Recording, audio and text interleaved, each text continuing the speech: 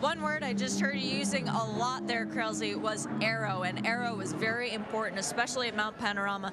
That was something that the McLaren was having issues with in the form of their rear diffuser. It had started to come loose over the top of the mountain, getting very squirrely for Clark Quinn, who did a brilliant first stint, took the car all the way up into 7th position. Unfortunately, they're now down about 7 or 8 laps. Clark said probably can't make that up over the span of the race.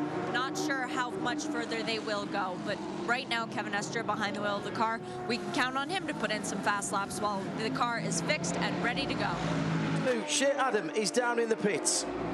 Big problems for one gentleman driver in the paddock, John. The number 75, Steve McLaughlin, has no radio communication. He didn't do his driver plug-in correctly, and they started off with a sign that said 75 driver plug. That didn't work, didn't get his attention. So they've now moved to this, hoping that it will get his immediate attention because his fuel is starting to run low. Ben Barker has certainly been putting on a show so far here today. Ben, you've been running with times in the 209s even. I mean, you've been blisteringly fast out there, but traffic has been an issue. What's it been like for you in the B class? Yeah, the traffic's an issue when you catch it, you know. Second, and Shea Adam is down in pit lane with more.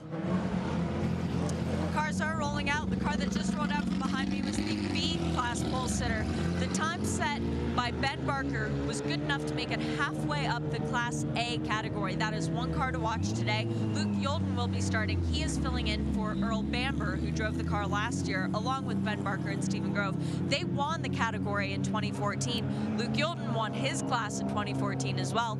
This is a car to keep an eye on for today. With more from pit lane. Gee, it's been busy this morning, Shea. What have you got for us now?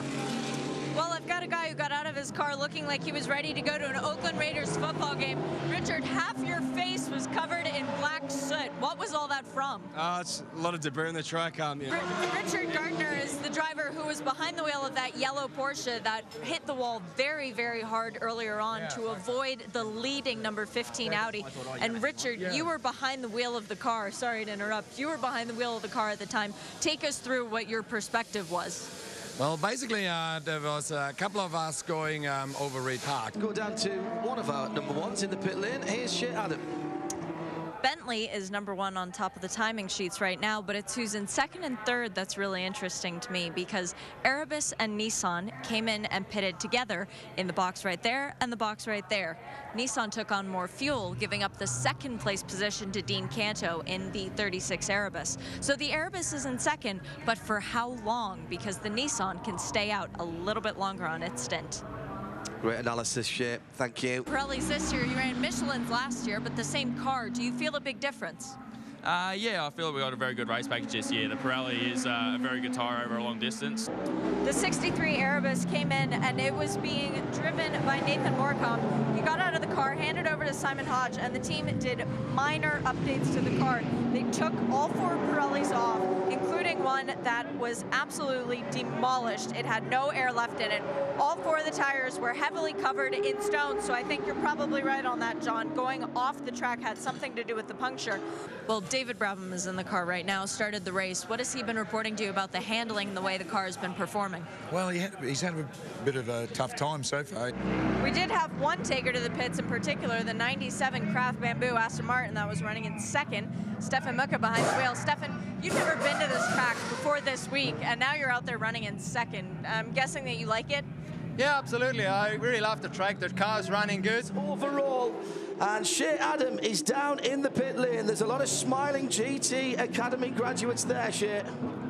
Florian, this is simply amazing. 2 years ago, you weren't even racing, and now you've won the 12 Hours of Bathurst. Congratulations. Yeah, it's like I almost can't believe it. I really... Now, if you were watching the screens there, if you saw the picture of the Corvette being cleaned, it wasn't because the guys thought they had a little bit of extra time, so they were going to make it look like a show car. They actually have to clean the surface off before they apply the gaffer tape or the 100-mile-an-hour tape. That means that there was some damage to the front bumper that needs to be repaired. Otherwise, it would affect the aerodynamics of the car, which would effectively take them out of the race.